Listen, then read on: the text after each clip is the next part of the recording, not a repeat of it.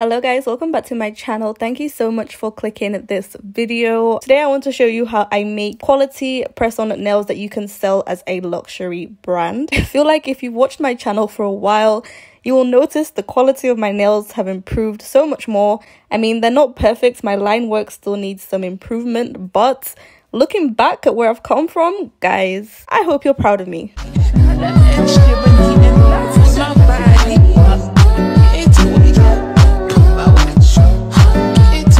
So this video is beginner friendly, so we're gonna get started with the nail prep. If you already are not new to this, then you can probably skip ahead to the nail design. But if you're new to press on nails, I would recommend getting a nail stand with some white tack or blue tack to stick your nails on, and that will make it so much easier to work on. So the nail shape I'm gonna be using today is a long square. This is probably my favorite nail shape, and I'm gonna use the nail cutter to just trim down the nails a little bit because they were a bit too long for my liking.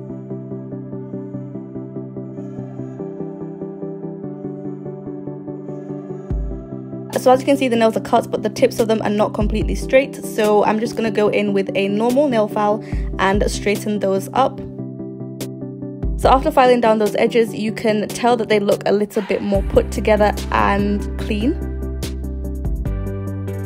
So to get the quality and the luxury in nails, I would recommend using an electric nail drill to buff and file the top of your nails. You could use a normal nail buffer to just buff the tops of the nails, but if we're going for that extra bit of quality, then let's be a little bit extra with our nail prep. So I use an electric nail drill to just file down the top of my nail.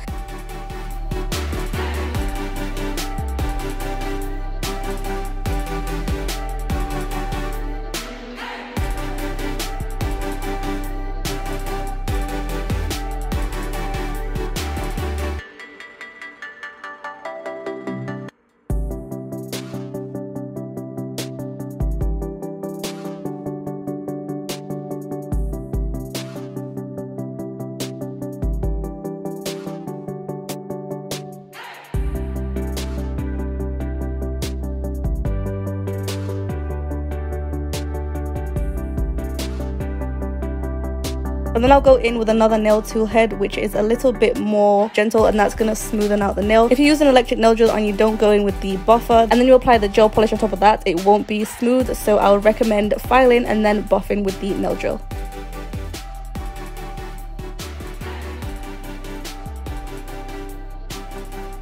So here's the side by side. As you can see, on the left is the buffed nail, on the right is just the filed nail. The buffed nail looks a lot smoother, and the gel polish application will also be just as smooth.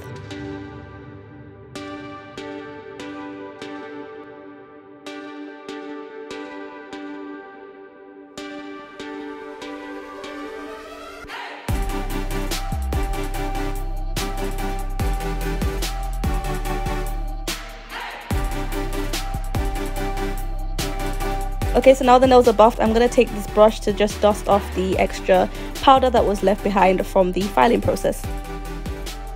So now we have a solid foundation. We can go in with our base coats. You don't need a lot of base coats, just make sure it's nice and even and covers all the nail, and then cure that for a good 60 seconds.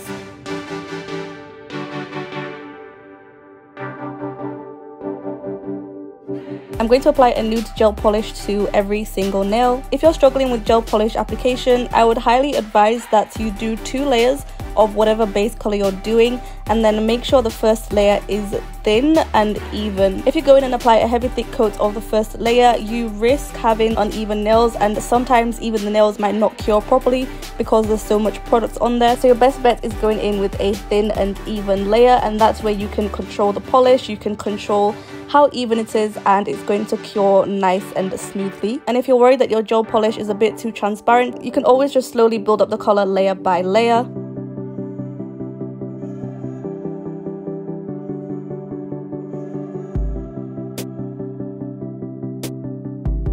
So once you're happy with your first layer, cure that for 60 seconds, and then you can move on to applying your second layer.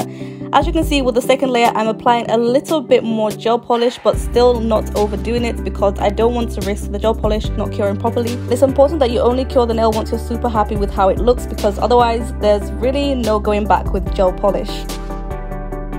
So here's another side by side. The left nail has 2 coats of the gel polish and then the right has 1 coat. But trust me, in person the nail on the right was a tad bit see-through compared to the nail on the left. I would highly recommend you do 2 coats. So I'm going to cure my second layer for another 60 seconds and I can move on to the actual nail design. I'm going to be using my small brushes a lot, so I prefer to put my nail polish on this nail palette just to help me pick up the products more easily than dipping my brush into a nail polish bottle. For the first set of nails, I'm going to be using the color white and doing different designs on each nail. So first up on the thumb, I'm doing a French tip. I am still yet to perfect my French tips. They never really come out even, but I'm trying my best. So far, this is the easiest method I've found, when I do 2 lines diagonally and then connect them with a semicircle and then fill in the gaps.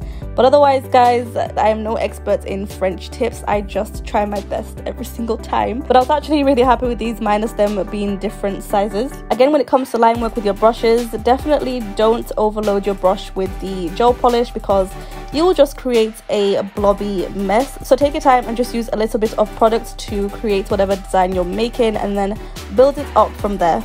On the index finger, I did the Croc French tip, which I'm sure if you're into the whole nail trend world of Instagram, you've probably seen these before, so I thought I would try it out. I basically started off with applying another base coat on top and I didn't cure it, and then I'll go in and start making those small markings with the white gel polish and let them kind of spread out naturally. Don't add too much polish, just apply a little bit and let it do its thing. And then also do the same on the sides, except make them a little bit smaller and make them go up the nail slightly more than the middle ones, so it creates that French tip curve. I found that with these, since they were spreading out, I had to cure them pretty quick so that the white polish didn't spread out too much. For the middle finger, I kept it simple again. I did another French tip.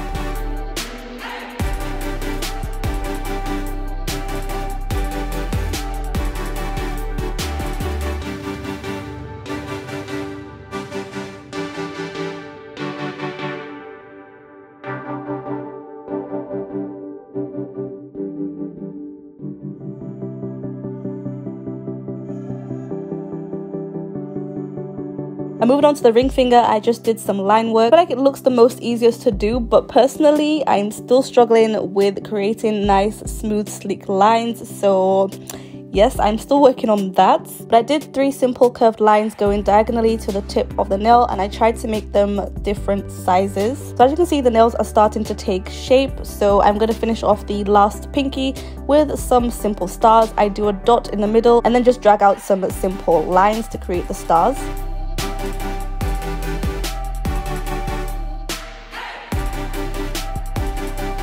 I know they look like they're done, but no, we need to go back in with another coat of the white just so I cover up those little blotchy areas and make sure the white is popping. And your second coat can also be an opportunity to tidy up any lines that were not so straight or seamless. Once I was happy with those, I cured it for 60 seconds and now I'm going to move on to applying a top coat. Again, try not to go overboard with the amount of product you put on your brush. Just put enough to cover your nail evenly and securely. And for me, I find that changing the way I hold the nail also helps. So sometimes you'll see me hold it upside down or upright, just different angles to get into those creases and cracks.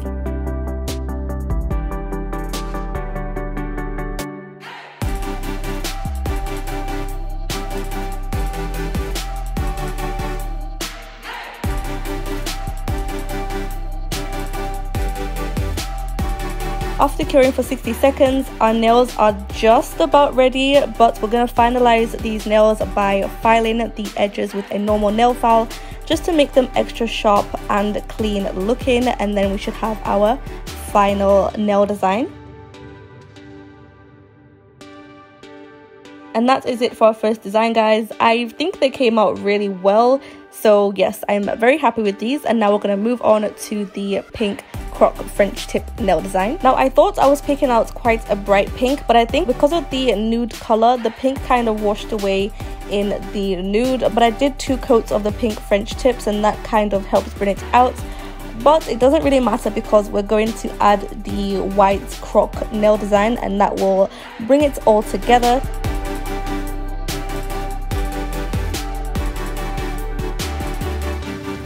So here, this is the first layer of the pink French tip, and I've left the ring finger out because I will do a different design on that one. Cure that for 60 seconds, and then I'll go in and apply the second coat of the French tips, but this time make sure to not cure it because we're going to apply the same croc design that we did on the first set of nails. I'm going to do the exact same thing on all of the pink French tips.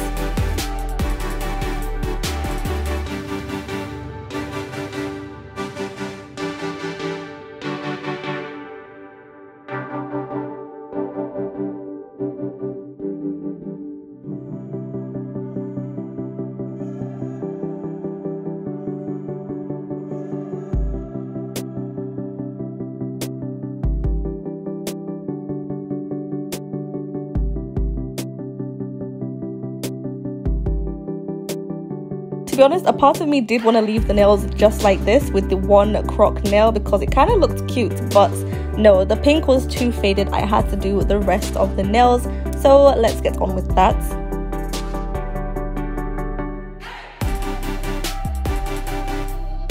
So after curing all of those, I'm going to do the ring finger, and it's basically a super simple heart design. Well, it's supposed to be simple, but honestly guys, this took so much of my concentration because of the curves of the heart, but I kind of managed to make it work. Let me know what you think, or if you have any tips on doing heart designs with gel polish. I would love to know.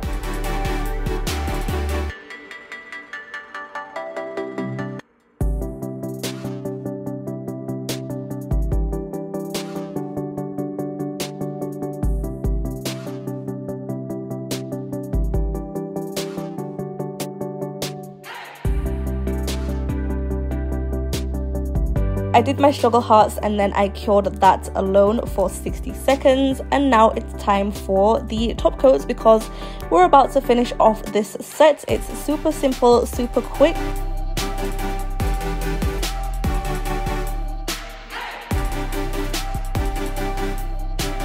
So once that's cured, I'm gonna again file the edges to give it that nice square shape.